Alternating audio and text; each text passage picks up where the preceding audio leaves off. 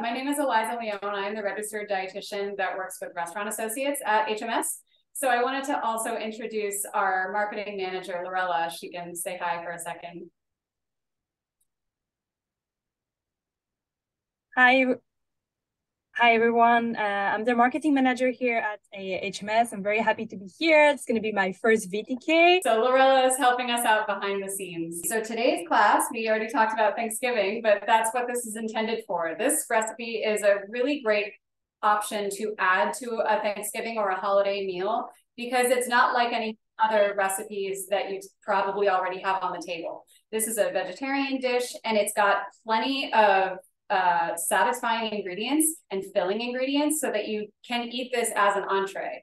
This could be a side or an entree, however you like. So we've got a lot of things going on in here. We always say you should all have the recipe that was included in the invitation, but we always say that you can modify, we encourage you to modify this however you like. If you like more cinnamon on your squash, if you want to avoid added salt, you know, there are so many ways you can modify this based on what you like. So a few safety things up front.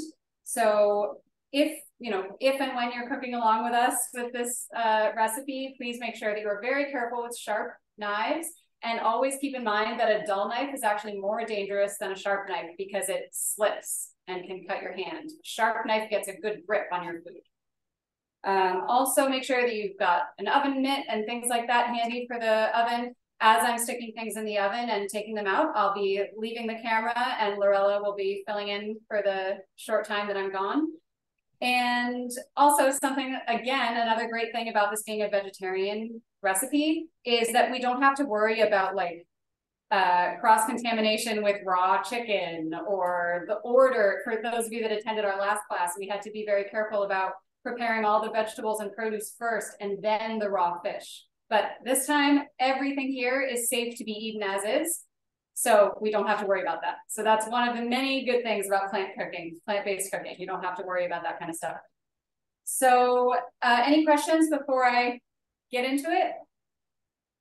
No? All right. So I have a couple other people just joined, I think. So anybody cooking along, let us know now, just so we know. Okay, got it. So first ingredient that we're working with is a delicata squash. So I'm going to hold it up here. Delicata squash is a type of winter squash, and it's got delicate skin. That's why it's called that. And what we're going to do is, let me see, I'm going to cut into this lengthwise. And winter squashes are always tricky because they're so, dense. So you always have to be very careful with those. But what we're doing is cutting it lengthwise, and then we're going to scoop out these seeds, and we're going to use those as a part of our recipe so we don't end up wasting them. So I'm going to use a spoon here, and I'm going to grab a little bowl. This is something that you can do with any kind of winter squash. Also, carving pumpkins for Halloween. That's something my mom always used to do when I was a kid. She would always roast the seeds while we carved pumpkins. So we're going to scoop all these out. And so winter squash, while I'm doing this, winter squash is called that for two reasons. It's called that because it's harvested in the wintertime or leading up to the wintertime. It's also called that because it's hardy enough that it lasts for a few months into the winter. So that's different than like zucchini, which if any of you have ever bought zucchini before, or yellow squash, the skin is very thin and it gets kind of like dehydrated looking and a little bit sad looking after like a couple weeks. Whereas winter squash with its very thick skin, even the delicata squash, which is a little bit thinner, this lasts for a while. So you don't have to worry about it going bad. Back when people didn't have refrigeration, winter squash was their friend. So we've got these seeds and a little bit of pulp from the inside right now. So I'm going to put these to the side and we're going to keep working on this squash. So I've got a bowl right here next to me. And I'm going to cut these, now that they're in this, they're cut lengthwise, I'm going to cut them into little semi-circle slices. So I'm just going to remove the ends. Here we go. And I'm gonna try and cut them, so you can see I'm only doing them like 1/4 of an inch thick. I don't wanna do them super duper thick because then they will take a long time to cook. This is something we always talk about in our classes. We always want to make recipes that we can fit in this time slot for this class, which are also convenient for you to make in a short time at home. So slicing these 1/4 inch thick is a good way to make sure they will cook in the allotted time. So I'm slicing these, I'm like rocking the knife. I'm putting the tip of the knife and rocking it down. So it helps you have a little bit more control. I'm gonna slice the other half. Move that end. So the tip of the knife goes down and we're moving it down the delicata squash and slicing about 1/4 inch thick.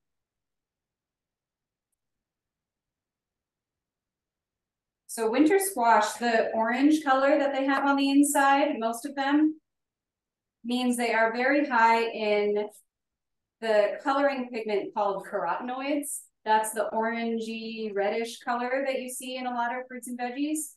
And whenever you see that color, you're getting a lot of vitamin A. So orange on the inside means lots of vitamin A. So, all right, we've got these pieces of squash here, sliced up into nice little semicircles. And we're gonna add some other ingredients. We're gonna add canola oil. So the recipe called for about 2 tablespoons. I'm gonna eyeball it. Also calls for some salt and pepper. I'm gonna eyeball that as well. In the recipe, it says 1/4 teaspoon, or 1/2 teaspoon rather, and then 1/4 teaspoon of the pepper. And we're also doing cinnamon in this as well. Cinnamon is from a category of spices called warming spices. These are, you oftentimes see these, you see this in pumpkin spice. You see cinnamon in other types of winter dishes because cinnamon kind of has a warming effect when you eat it. So something else we are adding to this same bowl is chickpeas. Chickpeas are one of my favorite beans. They have a really good texture. They don't get as mushy as other beans do. And these are just canned. If you had cooked them from the dry state, then they wouldn't be very mushy at all. But obviously canned is much more convenient. So I'm adding those in here too, and we're gonna roast those all together. So I'm grabbing a spoon and I'm gonna toss all this up. And if you feel like it's not quite enough of the cinnamon, you can kind of see where it's, it's coating this one piece a whole lot. So if you wanna add a bit more cinnamon, you can. But when you try this in the end, you're gonna see how delicious that cinnamon is with winter squash, with this delicata squash. It goes really well with butternut,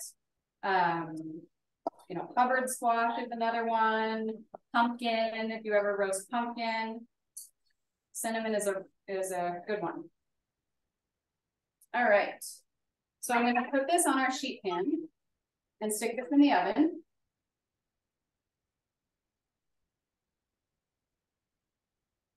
And I'm gonna make sure I spread it out into a flat layer as much as I can.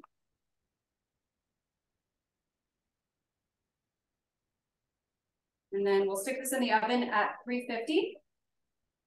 And that'll be I'm gonna set the timer for 20 minutes.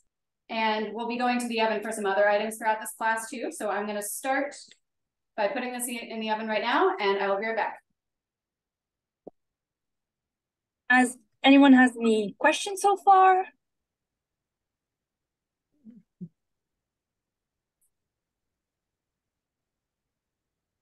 Anyone's gonna cook nice dinner for Thanksgiving? Any family plans? Oh, he's back. All right, so our squash is done. Now we're gonna work on the bulgur wheat. So I'm gonna bring over my induction burner real quick. And bulgur wheat is, if you're not really familiar with like different kinds of whole grains, bulgur wheat is a great place to start for a couple of reasons I will tell you. So we've got our small saucepan here, and I'm going to turn this to high. Sometimes that makes a weird audio feedback, so Lorella, let me know if my audio is weird. But I'm going to add 1 cup of bulgur, and I have a cup and a half of water.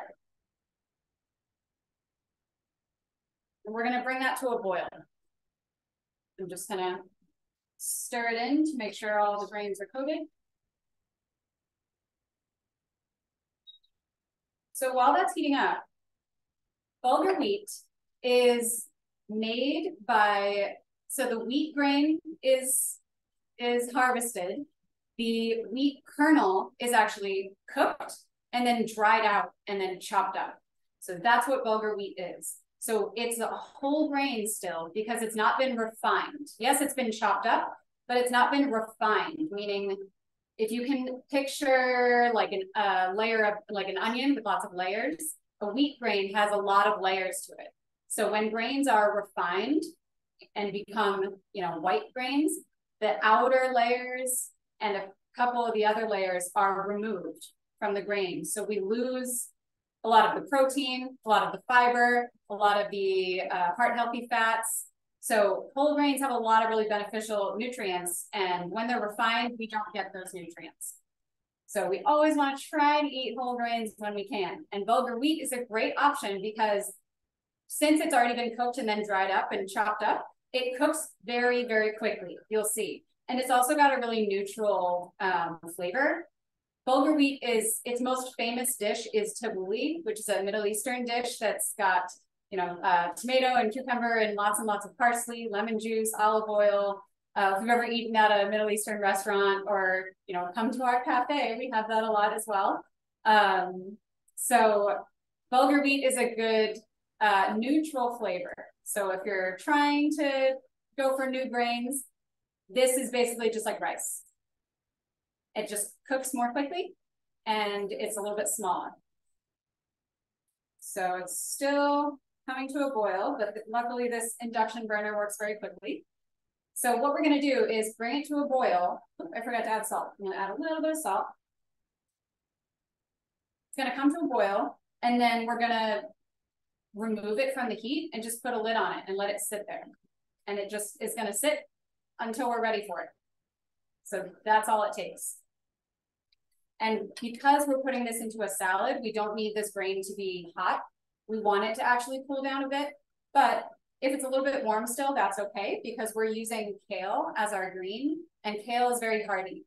So if it gets hit with a little bit of a warm ingredient, that's totally fine. So it looks like the bubbles are just starting. I'm going to wait just a little bit longer.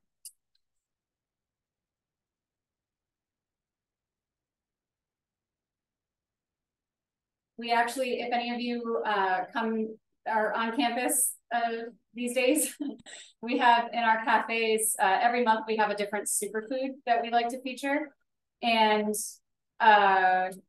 this month it's whole grains. So Cindy, were you at the elements table yesterday?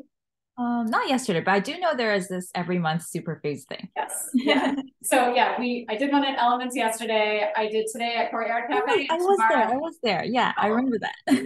Okay, yeah. Yeah, the bars and the salads. Yes. Yes, exactly. Okay, I knew I had seen your face recently. Now we're boiling. All right, so I'm gonna just set this aside and put a lid on it and let it sit. So we're done with this burner. That's easy.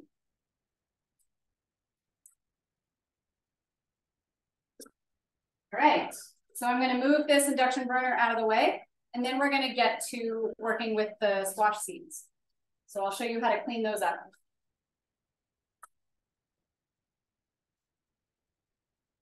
So what I'm going to do, I have this bowl here with the seeds that I put in there when I scooped them out of the squash, and I'm going to put some water in there.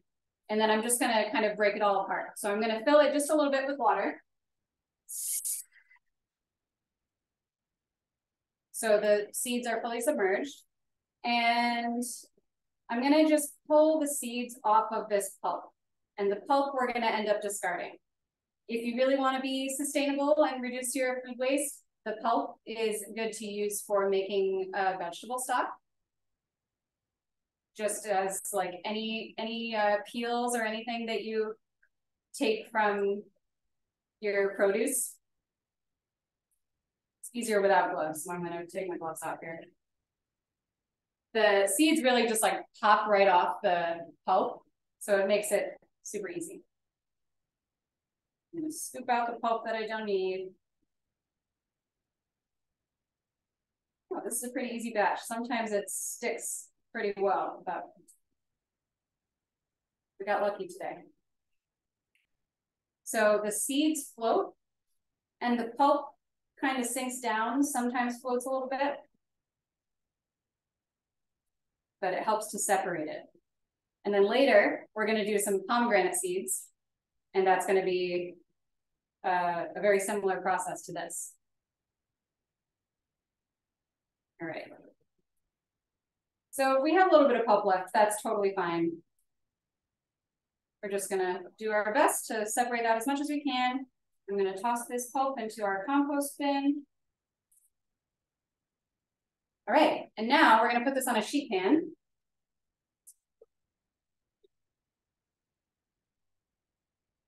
I'm going to use my fingers and kind of like scoop them out of here. And I can separate any more pulp that comes onto the sheet pan as well. We're going to add some spices to these. So these can be made in a million different ways. You can use, if you have a favorite kind of spice, if you love curry, you can add curry powder to these. If you love sweet flavors, you can do cinnamon and sugar. If you just want salt and pepper, you can do that. If you follow our Instagram, then you'll see that I posted a video on there not too long ago using everything but the bagel seasoning on these seeds, which is really good. And if you don't follow our Instagram, maybe Lorella can put our Instagram name in the chat. So I'm gonna just use a towel and dab away a little bit of this water here, because we don't want it to be too wet going into the oven, because then everything might stick. All right, so the seasoning that we chose for this recipe is cayenne and cumin and salt and pepper, of course. So I'm just going to spread that out like thin or flat rather, so it doesn't, you know, there's not like multiple layers, because then the moisture will get trapped in there. And because it's already wet, we don't need to add any oil. It's going to stick anyway. So I'm just going to do some salt. I'm going to do some pepper. And I've already got my cayenne and cumin measured out here, so I'm going to do that too. Scoop that all out. Just going to mix it up. No need to get fancy with this. If you're okay with getting your hands dirty, you can also, of course, use a spoon or tongs or something like that. But there we go. So our seeds are ready to go. But before we put this in the oven, I always like to save space as much as we can. We're going to make some croutons and prepare those and put them on the same sheet pan and stick those in the oven together. So I'm going to just put this sheet pan aside because we're going to add the croutons to this. So put this behind me. And now we're going to make croutons. So if any of you have made croutons before, I would love to hear your methods, but this is just extremely simple. If you have a favorite kind of bread, we're just using literally just sliced wheat bread. It's nothing fancy. It doesn't even need to be like big and hearty and crunchy or anything like that. This is just normal wheat bread. So what I'm going to do is just slice some rows. Make sure I got all the way through. And then turn it and slice it into cubes. And again, putting the tip of the knife on the cutting board and rocking the knife is a really helpful method for having more control with a knife, especially if you're not like super comfortable with a big sharp chef knife. That's a good way to do it. So we've got all these little pieces here, and we're gonna put those on the sheet pan. So I'm gonna bring that back over here.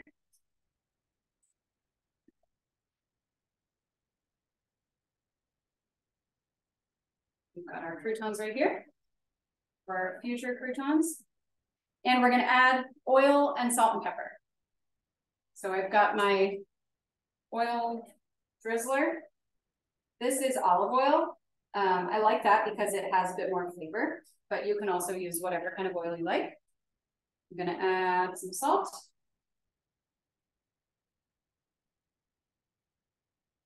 I'm gonna add some black pepper. I just thought another type of bread you could use is like a Parmesan bread or some kind of like bread that has like cheese in it already. And then you would have like Parmesan croutons, or you could put some kind of cheese on top of this as well before you stick it in the oven. So just another way to make it more fun. You could also add some fresh herbs or dried herbs. There are so many different things you can add to these croutons. So we've got this sheet pan, we've got the seeds and the future croutons on here. And I'm just gonna go stick those in the oven with the squash at the same temperature. And I'll be right back.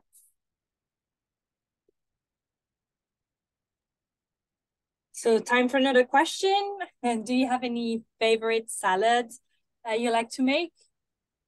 If anyone wants to share a salad you like. Yeah, the salad this summer that somebody brought to my house, it was called Asian, I forget what Asian coleslaw. And you use ramen noodles, uncooked ramen noodles. Oh. You smash them up and you put it in with like coleslaw and scallions and all kinds of nuts. It's really, really good. That sounds delicious. People loved it. Thanks for sharing. Yeah, that sounds great. I think, again, my mom made something like that when I was growing up, and she would add like rice vinegar and like a little bit of sugar, and that would kind of help to like, you know, you let it sit in the fridge for like a few hours, and that stuff soaks into the ramen noodles, so you don't even have to cook them. So, pretty cool trick. We're going to be doing another cool trick with acid in this class, and it's happening right now. So that was a perfect segue. Thank you, Barbara. So we're going to be making, using our kale, and this is Tuscan kale. This is my absolute favorite kind of kale. I never go curly because I find that curly is just so tough. And Tuscan kale is just so much easier to work with. And I also love that it's got like a deeper green color. I'm very much about, anyone who's attended before knows that I'm very much about our foods and meals being very colorful and beautiful. So we're gonna take the kale leaves off the stems here. So these stems are very, they're very tough. And oftentimes when you buy kale in the grocery store, like already prepped, they chop it all up through the stems, and then you can't really pick that out of the bag. It gets really annoying. So I'm going to show you a really easy trick for this to take them off the stems. So I'm going to make sure this is under the camera. So you're going to pull just a little bit of the leaf off. You're going to make a circle with your pointer finger and your thumb, and you slide it right off. And it's super fast. And then these kale stems, again, can be used just like the pulp from the squash. They can be used in a stock. So they have, as our chef, executive chef Rollo likes to say, they have another life. They're not dead yet. So we're gonna take all these leaves off these stems. Another tip that I would say about kale and any kind of leafy green is always make sure that when you buy it in the grocery store, make sure that you're checking carefully for any like bugs or anything like underneath the leaves, like on the underside of the leaves, sometimes along the stem and in all the little crevices, there might be little buggies hiding in there, which this is nature, bugs happen. So like, if you're able to just wash them off, then that's totally fine. But you know, sometimes there'll be a bunch of kale that's got fewer bugs than others. So you go for that one, obviously, because it's easier. So we're still taking the leaves off the stems here. And we're almost done. There we go. So I'm gonna compost our kale stems. And so I've been laying them on the board all kind of like horizontally like this on top of each other, because that helps us when it's time for us to cut. So what I'm gonna do is roll this all up. Got some cinnamon on here, that's all right. Roll it all up. And we're gonna use our knife and just slice it into ribbons. And you can slice them nice and thin too. We're gonna go around again because these ribbons can be very long. So I like to then turn it and slice it once down the middle. So now you can see we've got some like skinny pieces that are not too long. If you find any, rogue big chunks, then you can rip those with your hands. So this is just one way of preparing kale. You don't have to cut it this way. Of course, I find that the way you cut your greens really affects your enjoyment of the salad. So for me personally, I always enjoy a salad more when it's cut into these small ribbons, because I hate like a big piece of lettuce that I can like hardly get on the fork, and it just makes the whole process of eating a salad more annoying. So why make it annoying when you can make it easy? So now that we've got these pieces of kale here, we're gonna do that acid trick that we were just talking about with the vinegar and the ramen noodles.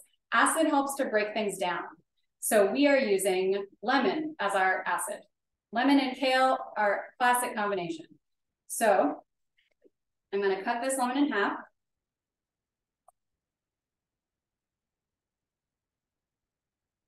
And I'm gonna juice it just a little bit, not too much, because we don't need that much. And I'm gonna massage the kale. That's one trick with kale to make it a little bit less tough. If you stay away from kale because it's too tough, try this trick, especially if you're using curly kale. You really want to just like smush it up in your hands. It's not gonna smush up because it's keeping its shape. But the acid does help to soften it up a bit. And that's the reason we're doing this now and not right before we compose the salad, because we want this to sit for a little bit. And we want the acid to help soften these kale leaves just enough that they'll be just a bit more palatable. Also though, truthfully, it's not necessary, specifically with this Tuscan kale, it's not necessary to use the acid. I've definitely made plenty of salads without doing this process, but this is just a trick to make it a bit more palatable if you tend to shy away from kale. And keep in mind that if you're using green like spinach or arugula or some more like delicate, like spring mix, like more delicate greens, you definitely do not have to do this, because those greens are more delicate and the acid will start to actually break down the delicate leaves, and they'll look kind of like wet and a little discolored. So this is a nice hearty green. So this is helpful to use the kale. Not all greens need this. All right, so we've got this kale is marinated, it's been massaged, it's ready to go. We're gonna put it to the side, and I'm gonna check on our bulgur wheat as well and see how that's doing. So I'm just gonna set this aside.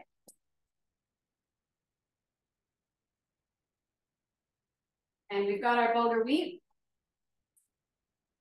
which looks beautiful. You can see, hopefully, down the bottom, there's only like a teeny bit of water still left there. So just from sitting here, oops, the oven just went off. Just from sitting here, it's absorbed all this liquid and it's nice and fluffy. So I'm just gonna go pull that stuff out of the oven and see how it's looking. I'll be right back.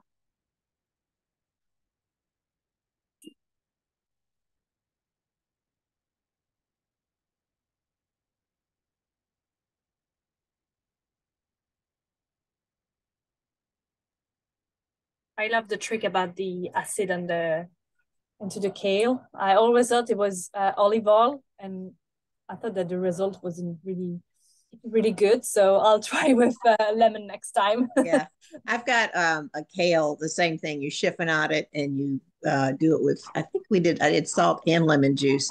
And then it's chunked avocado and chunked mango and a couple of other, and some nuts. I can't remember which nut I used. Anyway, it's a yummy salad.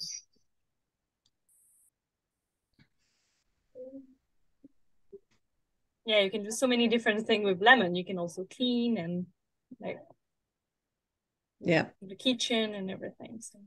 There's a restaurant here in town. We did a cooking class with her with one of the groups I was with, and we cleaned a whole bunch of avocados and smashed those, and then we took the leaves and she smashed, I think, garlic down on a deal with salt, so it made a paste, and you rub that on the leaves, and then you coated it with a deal, and you just stacked that, and that was the salad with the avocado. It was great. It was great. That sounds great. It was yummy. Wow. Yeah. That's a great idea. So, all right, the croutons and the seeds are good to go. I'm going to let the squash go a bit longer, but these croutons, I want to see if you can hear, nice and crunchy. They're nice and crumbly. That's how you want it. And these seeds are just lightly browned. All that other brown is from the seasoning that we use, but just a little bit brown, a little bit crispy. That's how you want it. You don't want to go too far because they can get tough. So I'm going to set these aside until we're ready to use them. And the squash is just going a bit longer. It had some nice browning on one side, but I wanted to flip them over to the other side. And chickpeas, roasted chickpeas are so good. They are like another really great crunchy topping to add to a salad. So lots of crunch in here, which is great. So what's our time? Okay, we're doing well. So yeah, back to this bulgur wheat here.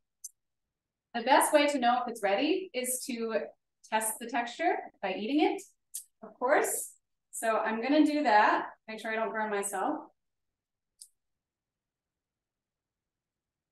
Tastes great. Nice neutral flavor, and the texture is awesome.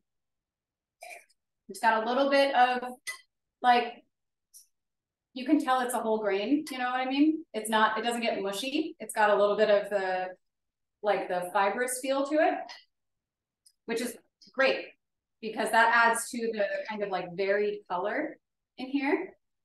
And yeah, this is great. So, is my Wi-Fi okay? Can you guys hear me? Yeah, all good. My Wi-Fi sometimes gets messed up. All right, so I'm gonna set that bulgur wheat aside, and I always encourage that throughout the whole process of cooking whatever you're cooking, as long as it's safe to try something, you don't need to wait until it's fully cooked, try it. Try your ingredients as you go, because you always wanna know what you're putting into something or like what you're adding to your final product. If you try something and you're like, oh, I don't like that as much as I thought I would, then you don't wanna add a ton of it like the recipe says. You know, recipes are a guideline. You modify recipes based on what you like. It's recipes for you. So, all right, we've got our bulgur wheat. Next, we're gonna do our dressing. So I'll show you a modification option with this recipe, this sub recipe for our dressing. So I'm gonna use another mixing bowl here. Actually, I'm just gonna mix it in this bowl I already have, try and save some dishes. So we've got this little bowl. This is a half a cup of plain Greek yogurt. And this is non-fat Greek yogurt, but if you like a really creamy yogurt, you can go more like a full fat yogurt. We've got some maple syrup. This is kind of what's making it like a fall-y type dish, you know? Maple is like a fall flavor. So we added that. We're gonna be adding a little bit of salt and pepper as well. The recipe calls for 1/4 teaspoon of salt and 1/8 of a teaspoon of pepper. But as I was just saying, please make sure to modify this to your taste. And we're also going to add lemon. So I'm going to use the juicer this time, since we're trying to get a lot of juice out of here. Hopefully I don't spray this all over the place. So I cut one lemon in half to use for the kale.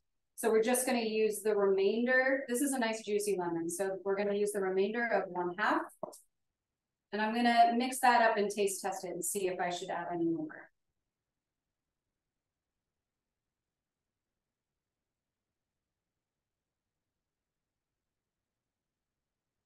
We can use a whisk if we want, but the only whisk in this kitchen is a gigantic commercial size whisk, so it doesn't fit in this tiny bowl. But I'm sure you all at home have a more normal size whisk.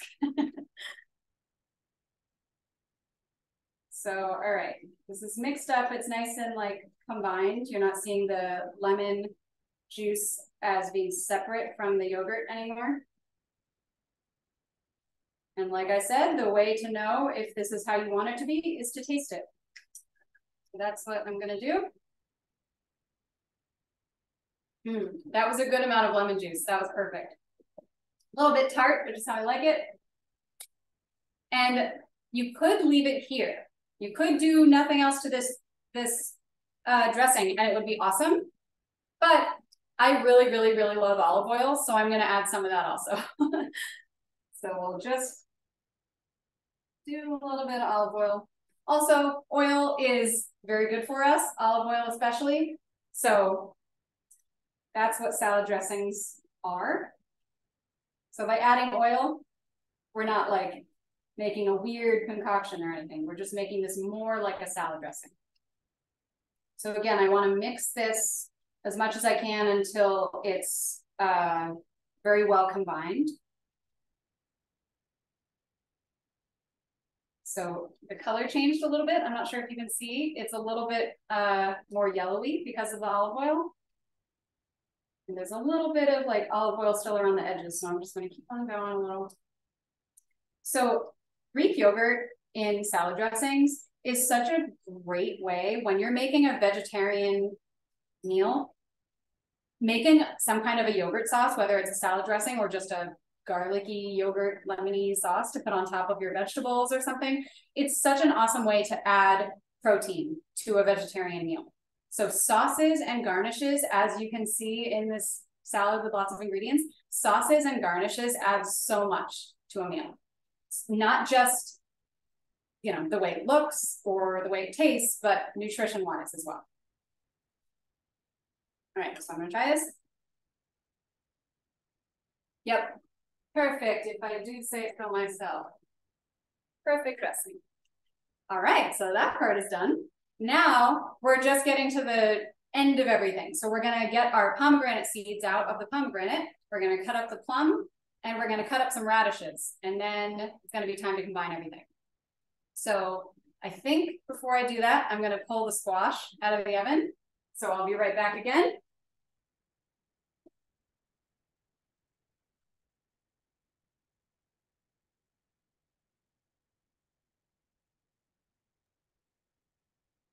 So who's gonna try to do the salad at home for Thanksgiving or any other day?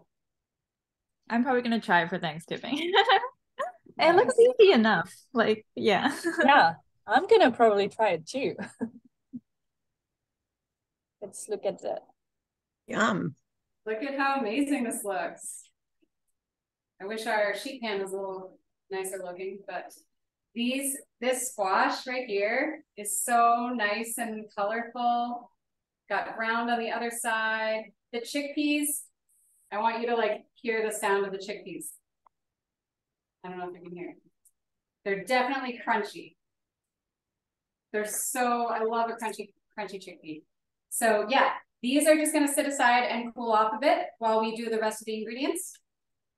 So that's also the beauty of making a nice hearty salad, is that you don't have to have everything be, you know, coming out of the oven at the same time, which is usually what we aim for in this class. Instead, you can just make your ingredients at whatever point you feel like and let them cool off, and then you add them in the salad at the end. All right, so for this pomegranate, I'm gonna get a little bit of water in a bowl.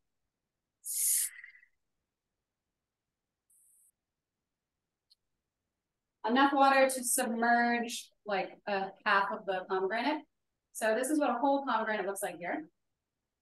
So I'm gonna show you, this is the more complicated process. You could also just buy pomegranate seeds already taken out of the fruit. They're of course a little bit expensive at the store, but it saves you a whole lot of time. So it's up to you. Doesn't matter. So what I'm gonna do here is cut this pomegranate in half.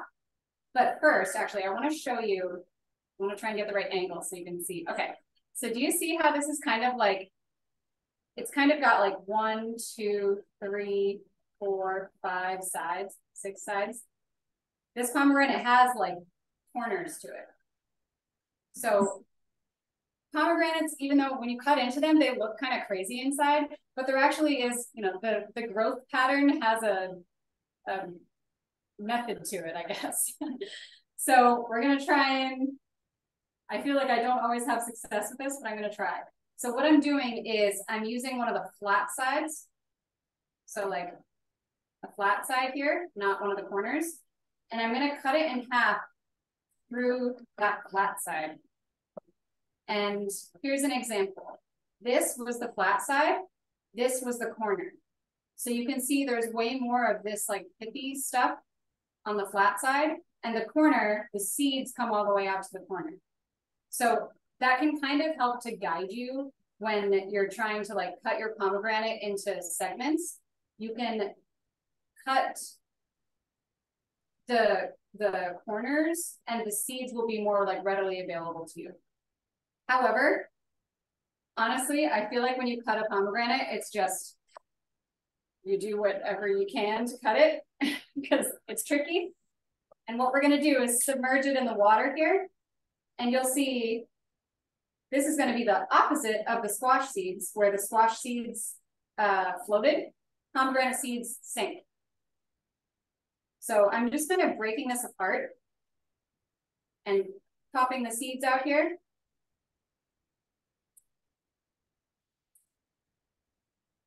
And when you do it underwater, it helps. It helps to separate those things. Sometimes it's hard to get them all out, but that's all right. And then you'll see, so the seeds sunk down to the bottom, and this is floating. So it helps to keep them separate when you pull these seeds out in a bowl of water. That's a good piece. It's always satisfying when you rip it apart and it's like all the seeds are sitting right there waiting for you. So you can just kind of like lightly use your thumb and like push them and they like dislodge from the white part. So rather than me wasting all of my time, not wasting, spending all of my time doing this and with you watching me, I do have some already in a bowl as I showed you. So we're gonna jump ahead to that. I'm just gonna finish this one segment here. All right, compost these pieces. And so when you get to this point, you can just skim those white pieces off the top. And some of them sunk down to the bottom with the seed because they were still attached, but you skim the white pieces off the top. And now you've got all of these beautiful seeds that were sitting down at the bottom. Can't really see the color. Of course, you all know what pomegranate seed color actually looks like. They're like this neon magenta color, but they sunk down to the bottom nice and easily, so that's great. So I'm just gonna set the rest of this pomegranate aside. Also, beware of the purple juice that can stain anything. It's all over this cutting board now, so beware. If you're not wearing an apron when you make this. I'm gonna just wipe it on one of our cloths here. Get it out of the way. All right. So we've got those pomegranate seeds. Now I'm going to cut the plum and the radishes. So right here we have just a normal, like maybe a slightly small size plum. And I've got just a couple red radishes here. Radishes have a really interesting flavor. So this is something that I would definitely recommend you try before you put it all into your salad. I'm just going to put on my cut glove because we're going to be slicing this very thinly and I don't want to accidentally slip. So let me grab some other gloves here. So we chose plums to put into this because plums are like, at the very end of their season right now. And they have a really, really beautiful color and texture. Any kind of stone fruit, they have like a, I don't know like the right word to use, but they're very like solid. So like, it's nice that they keep their shape. It's not like an orange or something that's juicy and messy all over the place. So, all right, I'm gonna take this radish here. This is a really tiny little guy. And I'm gonna, right now there already is a flat spot of this because the branch, the stem was cut off. So we're gonna sit it on that flat part so it doesn't roll all over the place. And I'm gonna use that trick again where we put the tip of the knife down and rock it down. We're gonna cut this into very thin slices. As thin as we can. Because this flavor is so powerful, it's like peppery. We definitely want it to be thin. And I'm not gonna, if you get to the point where you don't feel comfortable cutting it without cutting your finger, stop, it's not worth the risk. So I'm gonna put those over there. I'm gonna do the same thing to the other guy. There's not a flat surface, so I'm gonna make a flat surface to try and make it a little bit safer for me. So now it's nice and flat there, it's not rolling around. I'm gonna take the widest. This one I could cut like lots of thin or narrow slices, but instead I want wide ones. So I'm gonna go slice it nice and thin. And there are also different kinds of radishes. There are some, our chef, when we were figuring out what kind of radishes we wanted to order for this, he told me about a radish called a purple ninja radish that's purple on the inside. It's purple like a purple potato is on the inside, which is really cool. So lots of different colors. If you want a different kind of color in your salad, I support you. So, all right, now we've got our plum and we're gonna cut this up as well. I have a trick for cutting the plum too. So where there's a seam, it's kind of hard to see on the video. There's a seam on the plum right here. I'm gonna cut against that, perpendicular to that, because it makes it easier to pull out the pit. So I'm gonna spin this around and then twist the halves. And now you'll see the pit is sticking out sideways instead of laying flat. So if I'm lucky, I might be able to just twist that pit and pull it right out. We'll see. Sometimes you can't get it on the first try. So that's all right. I'm gonna cut it. I'm gonna cut this into thin wedges. So I'm gonna keep it flat here and I'm gonna do my knife around it like this to make wedges. So I meet in the middle. And if you're not comfortable with this method, you can always just slice it thin the same way we did with the radishes. But it's just a slightly different shape. So just in the same way that we like to do different colors, different sizes, different textures, we also like different shapes. Any way to make your meal more interesting helps with your overall satisfaction of your meal. Plum slices go over here. I'm gonna do the one with the pit in it now, and hopefully I'll be able to pull that out after a couple of slices.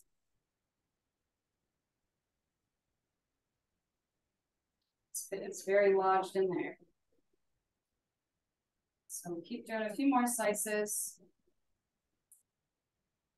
You could also get, so this is a red plum. There are black plums that have more of like a reddish purpley inside. So you could do different colored plums as well. So I'm gonna keep cutting into wedges. We're almost there.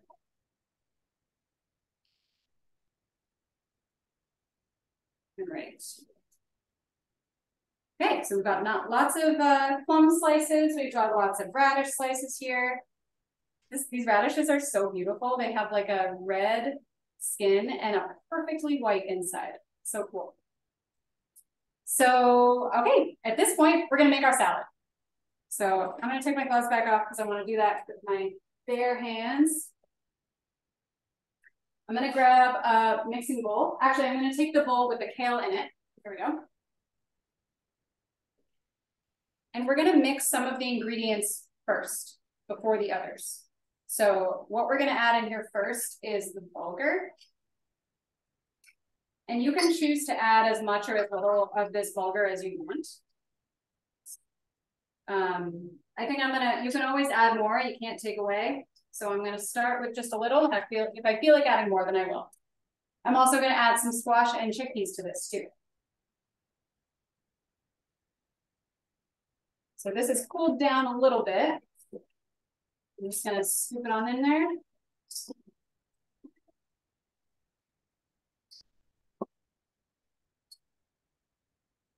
There, I think we'll start with that. And I'm going to toss this up with my hands because I feel like with the delicate squash here, we don't want it to be, totally broken apart by using tongs.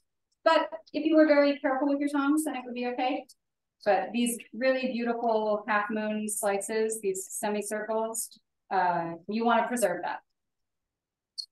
So tossing this up, you can kind of look at it as a composed salad and think, do I want more squash in here? Do I want more bulgur wheat? I think this is a good mix for my preference, so I think I'm going to leave it there. And now what I'm going to add a little bit of is the dressing. I'm not going to do all of the dressing right now. I'm just going to do a little bit. Because like I said, you can always add more, but you can't take away. That is a really, really good cooking lesson. Probably something that we've all learned the first time we accidentally added way too much of something and ruined the dish. So don't need to do that, add too much right off the bat. So I'm gonna just grab a spoon here. And I'm gonna spoon a little bit of the dressing in here and toss it around. Not too much right off the bat. Okay, so at this point I'm gonna use my tongs because I don't wanna get all dressing all over my hands. Lightly toss it around. And this dressing, another great thing about creamy dressing is you can tell what it coated already. When it's white, you can see where it touched. So you know if you need to add more or not. All right. And I'm gonna put this on a plate and we're gonna put the rest of the ingredients on the plate. So let's see, we've got a little plate here. I'm gonna put our salad, making a big mess. So like I said, this could be a side salad or an entree salad as well. So the portion really determines the portion of the overall salad and the proportion of the ingredients. All right, so there's one other ingredient we have not talked about yet, and that is our cheese. So this can be done without cheese, but today we're using a smoked cheddar. It's got those cool grid lines on it from the smoking process. And I'm also using a Y peeler, one of our favorite tools in these classes, because it's a nice ergonomic way of peeling something. So what I'm gonna do is hold this, and the peeler is going away from me, and I'm gonna go down. And you can peel pieces as big as you want or as small as you want. And I think that's good.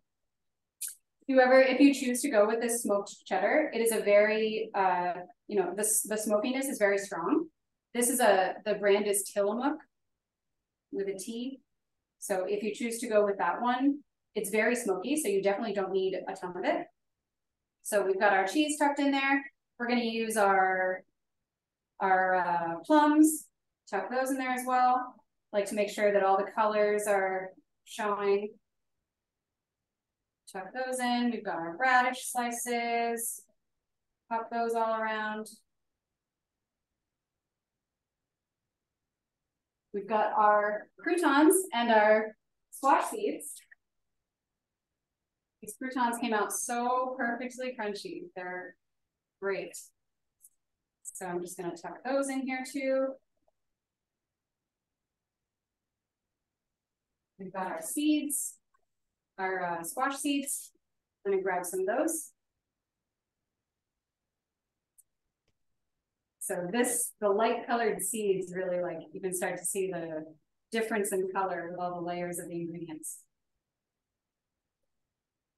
And I believe our final ingredient is the pomegranate seeds. And then I always like to top everything with some olive oil because I love it, like I mentioned. So I'm gonna do some pomegranate seeds. Try and make sure it doesn't fall all over the place. Although I feel like one of the most fun things about making a salad is if you have those types of bowls, or at home, I don't know what they're called. At home, I call it a bowl plate. It's as big as a plate, but it's a bowl, like a pasta plate, pasta bowl kind of thing. Those are great for salads because you could just like drop all your ingredients and they don't fall off the plate. They kind of go all over the place haphazardly, but they stay in the bowl plate. So that's nice. So we've got our olive oil, and that's our final. Oh, and we're going to drizzle a little bit more of our other salad dressing. Now that we're done assembling, we can do a bit more of this dressing.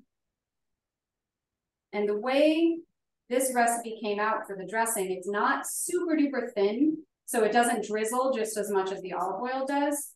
So you can just do little drops of it, which actually kind of unintentionally makes it look a bit more festive with the white pomegranate, plums. We've got all the different colors, all the different shapes and textures and all kinds of things. So that is our salad. And we've got lots of, this was only one portion, so we have a lot more stuff here. Lots of extra plum slices to eat and all that fun stuff. So that's that. What do you guys think? Looks great. Thank you. How many people do you think that would serve? Like a small salad, just like a little appetizer kind of thing? What do you think? So I think that this salad, the way that looks big. This is, I would say, bigger than an appetizer salad. This might be like 2 times an appetizer portion. Lorella, do you mind putting us on the grid view? So I don't know if you're able to do that for everybody, but just so we can see everybody at the end. I'm going to do that for myself, the gallery. So yeah, this is like a 2-person appetizer portion. And with everything else we've made, we probably have like a total of maybe like 6 or 8 appetizer portions. If you're doing like an entree portion like this, then it would be more like 4 servings. Yeah.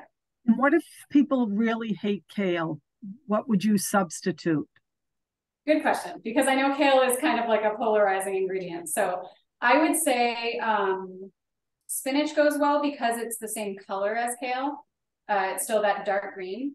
But if you wanted to even do like romaine, because that's the most like widely accepted green, I think that would also be totally fine because all of these other ingredients are so, you know, colorful and all that stuff. So even if you're lacking that deep green color, that's totally fine. I'm just wondering about, like, does it have to have the kale to give it a certain flavor, or can I use romaine? Because a lot of people I know don't really care for kale.